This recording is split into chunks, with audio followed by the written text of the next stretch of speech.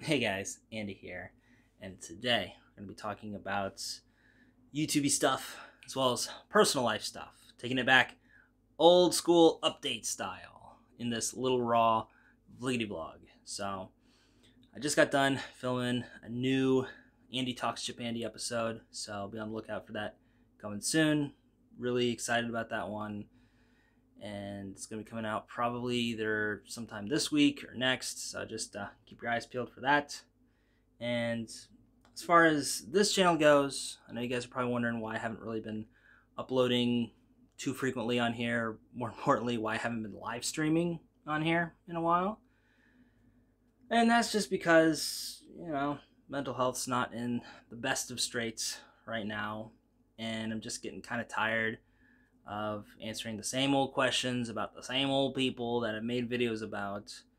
And it's just getting annoying, just having to deal with people trying to kind of bait me into talking shit about somebody who I don't really give a shit about anymore, to be honest. And, they're the only ones who are talking in my comments at all. So it's like, it's kind of hard because, on one hand, I don't want to ignore my audience, but on the other hand, if this is what I'm given, I don't really want to talk about that stuff.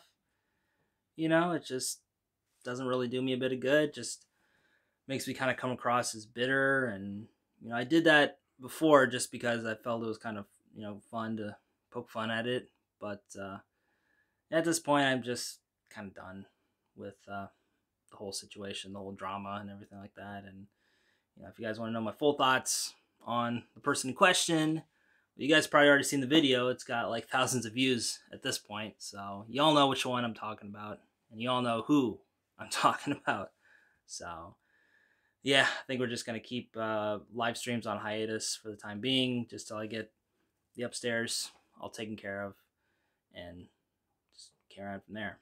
Now, as far as the Edit by Andy channel goes, really looking forward to making some new content for that channel. I know I've been promising you guys all kinds of content for that channel, but I've been kind of hesitant just because I felt so um, obligated, I guess, to the other channels, whether it's to the live streaming or, I haven't put out anything on the other channels. And I was like, I should probably put something out, right?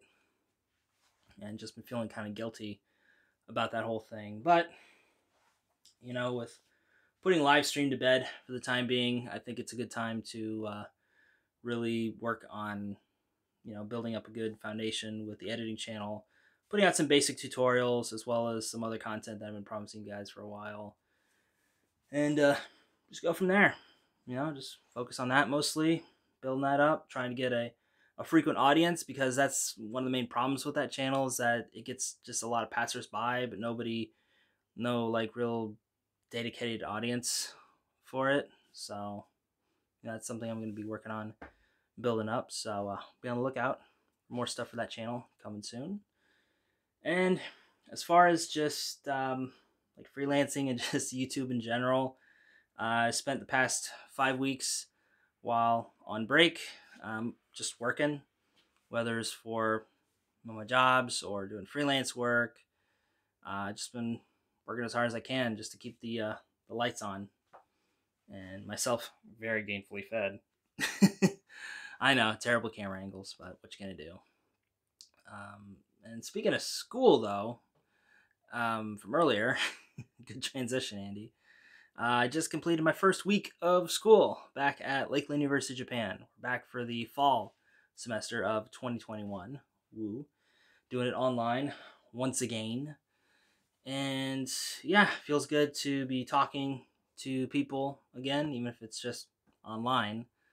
It feels good to be interacting with students and stuff like that. Once again, feeling not quite as isolated as I did on break and stuff like that. So, I'm be looking forward to getting some good grades this semester and carry on smartly with getting my bachelor's at the end of summer semester 2022. Woo. And just carry on from there, man.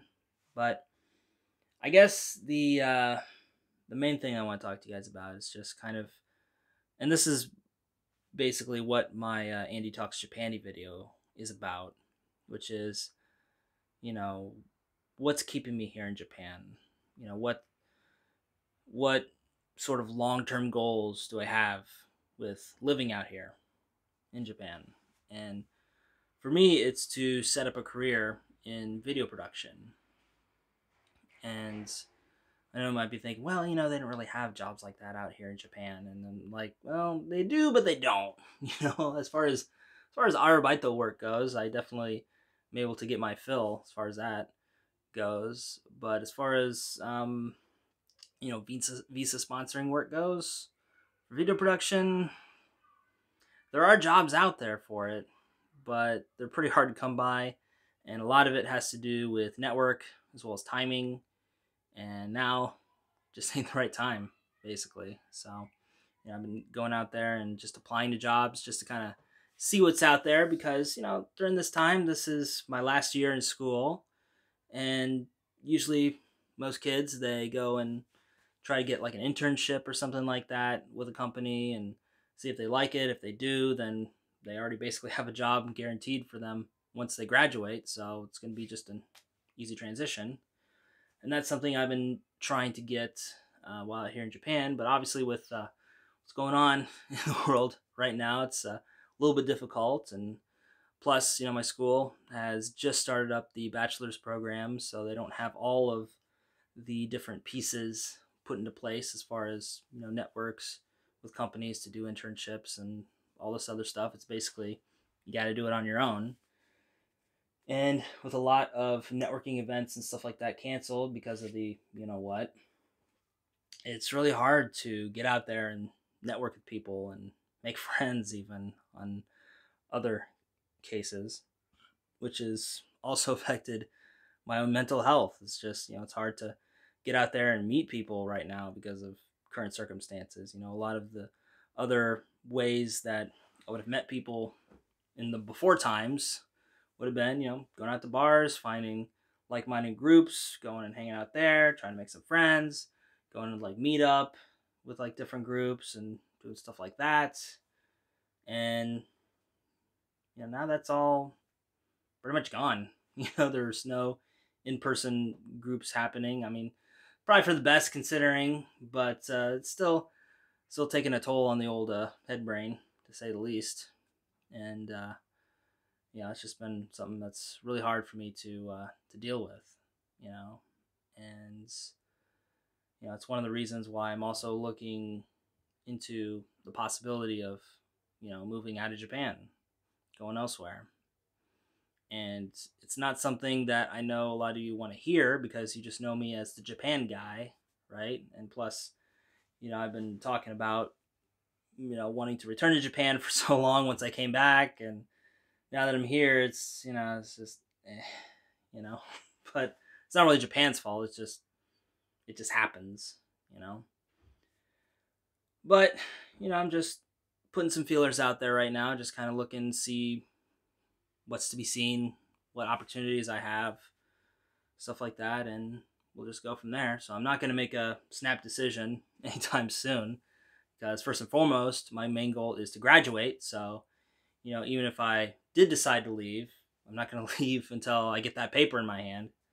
And once I do, well, we'll go from there. But I just wanted to let you guys know that it could be a very real possibility in the future that I might just end up leaving Japan, going back to America, and just carrying on from there. But at least at that point, I'll have my bachelor's degree, so I'll be able to get a job somewhere doing something. And, worst case scenario, I decide to go back to Japan once borders reopen, I'm able to do that and able to get a work visa. So, even if I do decide to go back to America, Japan won't be, a closed opportunity forever. It'll still be there. It was there when I left the first time, and it'll be there if I decide to leave again. So I'm not really too hung up on, leaving Japan, stuff like that. And plus, with the way the community is now, it's like I don't really attach myself to like the J-Vlog community like I did before, because I know when I left, pretty much most of, if not all, of the J-Vloggers that I'd come to know, you know, just distanced themselves from me because, well, I'm no longer in Japan, so I might as well just be dead. Just going back to cheeseburgers and guns land. And it is what it is. I'm not too bitter about it. And plus, at that time, the community was kind of imploding in on itself anyway. So probably for the best that I got out during, the best possible time, I guess, in retrospect. But, for me, as far as YouTube stuff goes, I want to focus on other things that are a bit more within my control rather than kind of the reliance that a certain group of people will still be around, which is why I'm focusing more on video editing, shooting, stuff like that. Not only to, help pay the bills, but to build a portfolio and continue on my career in making them bids, And as far as, making my own stuff goes, I think there's just more of a future for me in making stuff about video editing than there is talking about Japan. And that's just the sad reality of the situation, is that, it's just with the videos that I make about in Japan, even though I feel a lot more passionate about those things, I know that, they don't really bring in the views or the money. And, I've been hemorrhaging subscribers on that channel for months now. And, people might be thinking, well, it's a small channel, so who gives a shit, right? Well, this is a small channel too. And even on this channel, I have a net gain of subscribers. Not by much, but still a net gain. And on the In Japandy channel, I'm just constantly losing subscribers more than I'm gaining them. And makes hardly any money. I might be able to get like one Chuai a month from it, maybe. And that's about it. Not that this channel brings in a whole lot of money, mind you, but the lion's share of money definitely comes from the video editing channel. And I've been ignoring it for years and years. I know there's been a lot of people out there telling me, just make fucking tutorials, man. Nobody gives a shit about your life.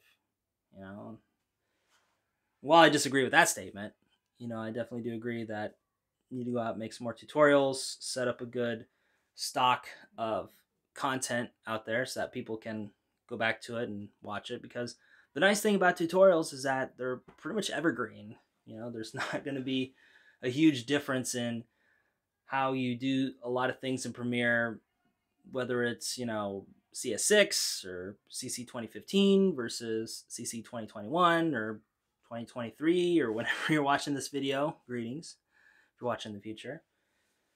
A lot of those same basic concepts are going to remain true no matter what version you're in, unless like a huge shift happens. And at that point, I'll probably already have tutorials out for it again. I'll be able to re-release a whole bunch of new content talking about the new changes. So regardless of what happens, I'll still be able to either be able to make new content or still get views from the older content, because that stuff's evergreen, man. And even though I haven't really uploaded to that channel very consistently, it has been pulling in consistent views and has been pulling in consistent money. And it's something that I definitely do want to focus more on. But in a lot of ways I felt guilty about it, because it takes time away from making videos that I'm passionate about, whether that's talking with you guys through these personal vlogs or through sharing different parts of Japan, whether it's actually going outside of this room or just talking in here with you guys about my own experiences living out here in Japan. And, those definitely mean the most to me, but, sometimes you just gotta go with what you know, right? And I think, now's a good time to start building up that channel. And this doesn't mean like goodbye to the other channels or anything like that. It just means that I'm not going to be focusing on them as much moving forward. So, you might get a video or two here or there, but it's not going to be like a constant weekly, monthly sort of thing. It just, if it happens, it happens, right? And I think that's a pretty healthy attitude for YouTube in general.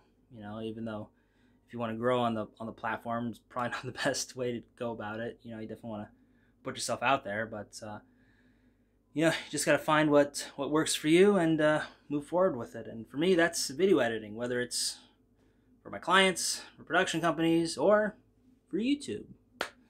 That's definitely something that I want to pursue further and to make more content to help people, because that's ultimately why I do YouTube, is not just for documentation of my own life, but to also help people. And I feel like that's really important to me, whether it's help them get through a really rough time in their life.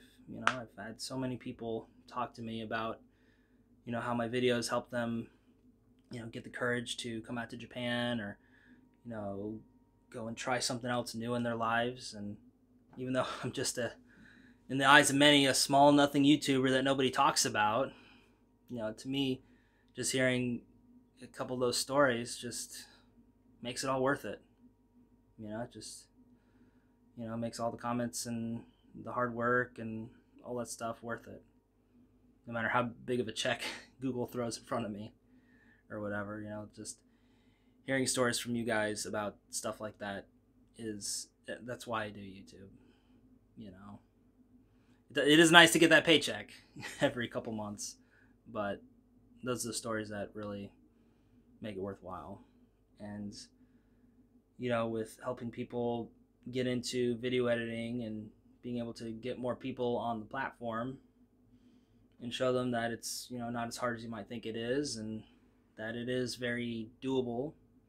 And to later, once I actually gain the courage, I guess, to make stuff that's not just tutorials, I also want to talk more about just the video making process and freelancing, because freelancing is very important to me as well. Because freelancing has allowed me to not have to work a non-video production type job for going on about 2-3 years at this point. I haven't worked a non-video related job. Like I said, I've done freelance work since 2015, but that's just been on the side. I've worked other jobs as well, and this one definitely gives me the most satisfaction. It allows me to work from wherever I am in the world. So this whole stuff going around, actually, it sounds really bad, and I trust me, I don't mean it to sound bad, but it has actually benefited me in a lot of ways, in that it's allowed me to work from home rather than get on the train and go into a studio or wherever, where I'm just kind of under the gun as far as putting stuff together. And I can just sit here, drink my little cup of coffee, put together videos, and still do good things. So, and speaking of coffee, I think this one's about ready to hit the Browntown station, if y'all know what I mean. So I'm gonna have to end things here. So I just want to thank you guys for all the support over the years, whether it's here on Discord, Twitter, Instagram, wherever. I guess the real question is, where am I not, right? I just want to thank you guys for all the support and giving this alleged nothing YouTuber much love, and I want to give that back as much as I can. So with all that said, this is Andy, signing off for now. As always, forever, we'll see you next time. Catch you later, guys. Bye. Ooh, gotta get this going. All right, bye.